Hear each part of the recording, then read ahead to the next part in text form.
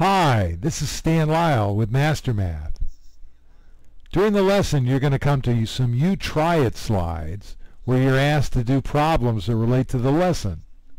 Hit your pause button, try the problem, and then hit the forward key to move on to the answer. I hope you have a really good time today.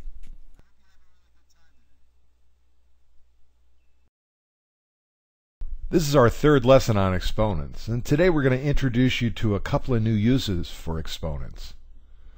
The first of these new uses is scientific notation. Now you know that scientists deal with things that are really big and they deal with things that are really small. For instance, they deal with the Milky Way, and the Milky Way is huge. I wonder how many stars are in the Milky Way. Well, would you believe me if I told you there were 300 billion stars in the Milky Way? That's right, there aren't 300 billion and 2 stars in the Milky Way, or 300 billion and 8 stars in the Milky Way. There are exactly 300 billion stars in the Milky Way. No, that's not true. There's just approximately 300 billion stars in the Milky Way, but that's a really, really big number. It'd be really hard to do math with a number that big. If you had to write this out or type it into a keyboard, it'd just take you forever. There's too many numbers. But scientific notation would allow us to say that in a much easier, smaller, more concise fashion. For instance, 300 billion in scientific notation is 3 times 10 to the 11th. And we're going to teach you how to write that. Well, science also deals with things that are really, really small. Those are electrons circling the golf ball. Well, it's not really a golf ball. It's probably supposed to be neutrons and protons, but those are electrons circling it, and they're really, really small. You could never see one with the naked eye, at least. I wonder what the mass of an electron is. Well, it's that number. It's 30 zeros followed by 910938291 kilograms. I mean, if you had to multiply with that or divide with that or add with that or subtract, that number is just way too huge to be useful. But scientific notation would allow us to write it as 9.1093891 times 10 to the minus 31st. And when you finish this lesson, you'll know how we got to that. We're also going to talk about using fractional exponents, which is just another way to communicate radicals. So let's get started. You remember that when we multiply or we divide by multiples of 10, that we're just adding zeros to the number that we're multiplying by, or we're subtracting zeros from it. Another way to say that is we're moving the decimal point to the right or to the left. Let's look at an example. 6 times 100. Well, there's 2 zeros in that 100. So we're going to multiply 6 times that 1 and get a 6, and then we're going to add the 2 zeros to that, and our answer is going to be 600. Another way to say that is 6.0000 times 100. Now all those zeros I added to the right don't change the value. It's still 6. And when I multiply by 100, what I'm doing is remembering that there's 2 zeros in that 100, and that means I'm going to move my decimal point 2 to the right. My answer's 600. Well, when we divide by multiples of 10, we're just going to move that decimal point in the other direction, to the left, to make the number smaller. When we divide, we're making a number smaller. So we move the decimal point to the left, which makes the number smaller. 6.0 divided by 100 equals 0.06. We're just moving that decimal place 2 to the left, sticking a 0 in that blank space that we created when we moved the decimal, and our answer is 0.06. We know that 6 times 100 equals 600. And we know that 100 equals 10 squared. So I could replace 100 with 10 squared and say that 6 times 10 squared equals 600. Let's say I had a bigger number, 6,452. And I wanted to move my decimal point 3 to the left. I wanted to move my decimal from here over to here where the comma is. But I wanted to keep the value the same. What would I do?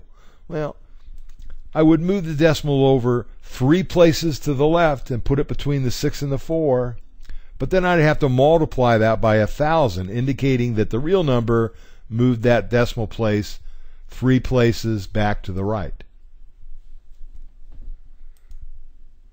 And it would be accurate to also say that 6.452 times 10 to the third equals 6,452. And that's the basic form of scientific notation. A single digit number, like a 6, with a decimal place and then some numbers behind the decimal place, times 10 to some power. Well, what about this number? This number represents the number of left-handed people in Manhattan. No, that's not right. It represents the number of blondes in Pittsburgh. No. I don't even know what this number represents, but it's really, really big. I can't even read you it. It's just too big. Let's put it in scientific notation so it's easier to deal with. And how are we going to do that? Well, right now the decimal is all the way over there on the right. And to get it in scientific notation, we need to move that decimal all the way to the left. So it's between the 4 and the 8. How far are we moving it? Well, we're moving it 3, 6, 9, 12, 15, 16, 17 spaces. We need to move the decimal 17 spaces. So to convert this to scientific notation, we write the 4.8623 as 4.8623, and then we multiply that times 10 to the 17th power, because to get back to the original number, we have to move this decimal 17 places to the right.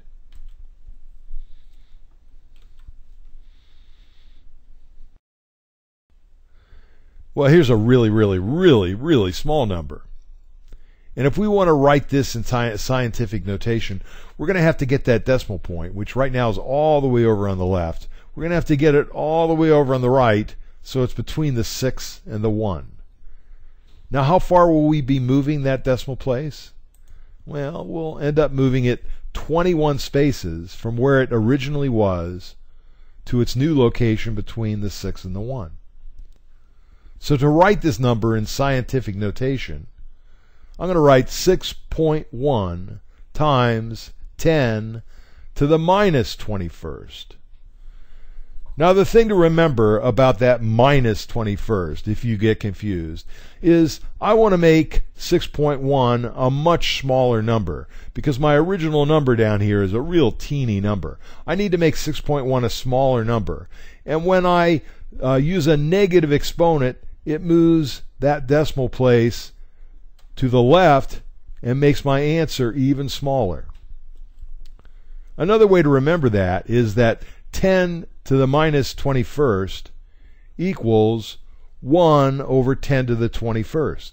That negative exponent means I'm going to get the reciprocal.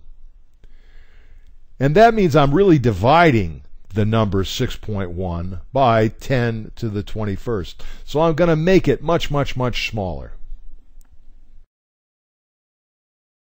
Now you try this one. Hit the pause button, do the problem, and then hit the forward key to move on to the answer.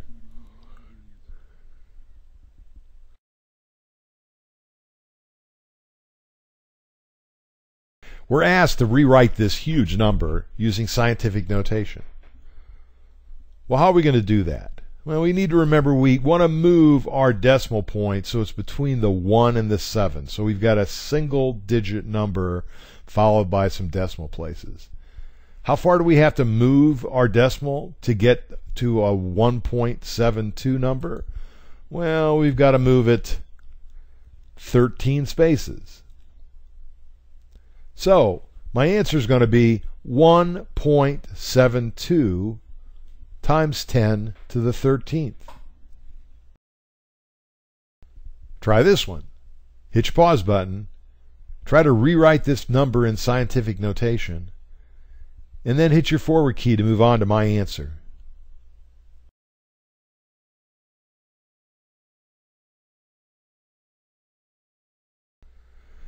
I hope you can see that this is really pretty easy. All we need to do is take that number and convert it so it's a single digit number with decimals behind it. And I can see that single digit number is going to be 2.8. And now the question is, how far am I moving that decimal point to convert that number to 2.8? Well, I got to move it over there to 2.8, and that happens to be 12 spaces to the right. So my answer is going to be 2.8 times 10 to the minus 12. And again, remember, 10 to the minus 12 is going to move our decimal to the left. It's going to make our number smaller. And that's what we want, because this number is much, much smaller than 2.8. In the last lesson, we talked about some properties of exponents that helped us perform mathematical operations on numbers that had exponents involved. And we're going to review those real quickly because the same properties are going to be useful in doing mathematical operations with numbers that are in scientific notation.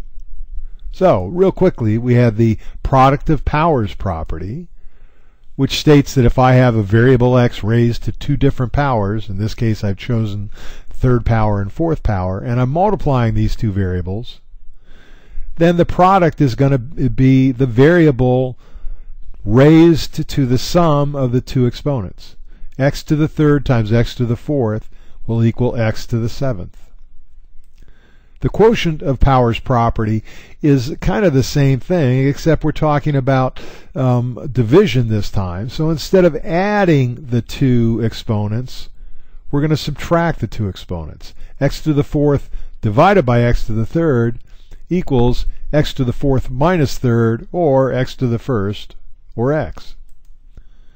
The power of products property simply means that I can distribute that power to everything inside the parentheses. If I've got x times y, that expression raised to the third power, it equals x to the third power times y to the third power. The power of quotients property, again, is kind of the same thing.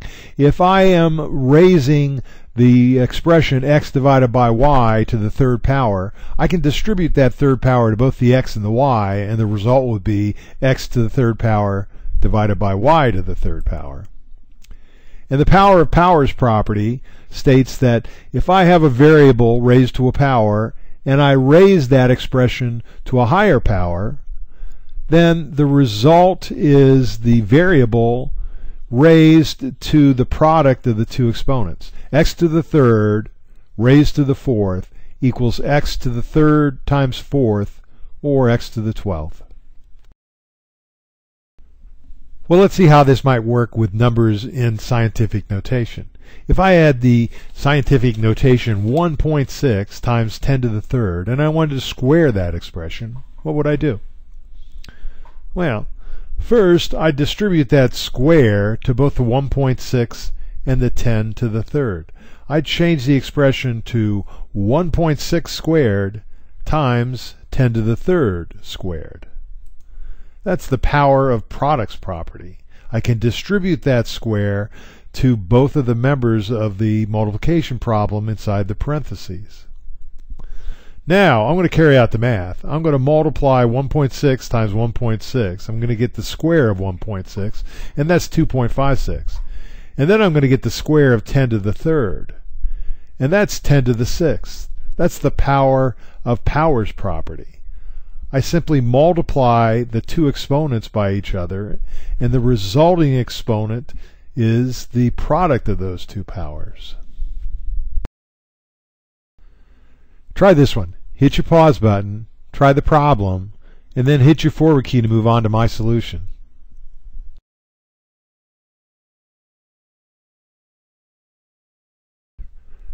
(1.3 times 10 to the third multiplied by 1.2 times 10 to the fifth. How am I going to do that? Well, first I'm going to do a little commutation. I'm going to commute some of these numbers around so that similar numbers are close to each other. So I'm going to put the 1.3 next to the 1.2, and I'm going to put the 10 to the third next to the 10 to the fifth.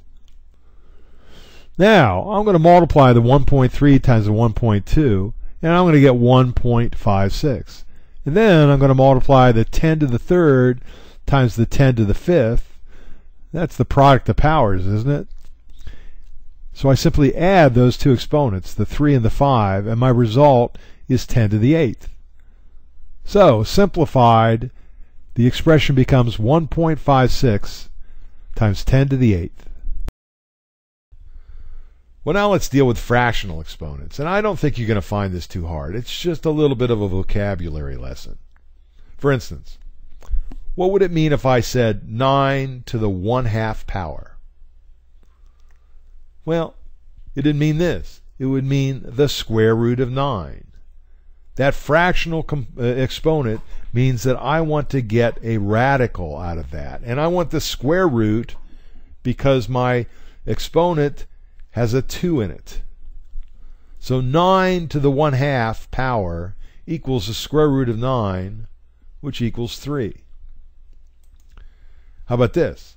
9 to the minus 1/2 power. Well, that minus 1/2 power means I'm going to just take a reciprocal. So it would be equal to 1 over the square root of 9, which is equal to 1/3.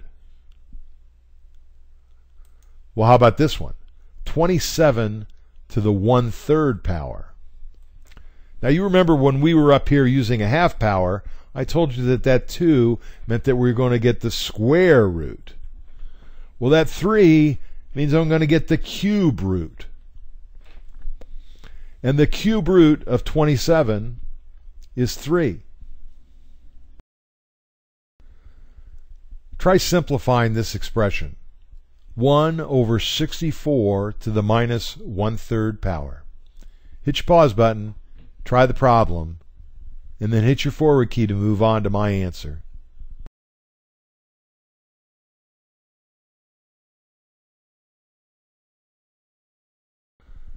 Okay, we're asked to simplify 1 over 64 to the minus 1/3 power. And you remember that minus 1/3 power means I'm just going to take the reciprocal. So let's go ahead and do the reciprocal of 1 over 64 to the minus 1/3. And it's simply 64 to the positive 1/3. Now, that 1/3 exponent, that 1/3 power, means I want the cube root of 64.